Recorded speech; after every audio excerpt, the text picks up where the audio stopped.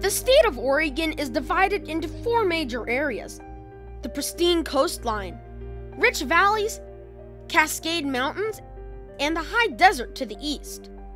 Much of this high desert is covered in basalt thousands of feet thick.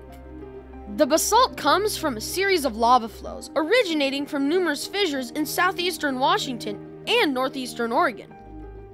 Some of these lava flows traveled as far as the Pacific Ocean, a few hundred miles to the west. Some of the basalt has been removed, creating large open areas thousands of feet deep, revealing the underlying layers of sandstone, shales, and volcanic deposits.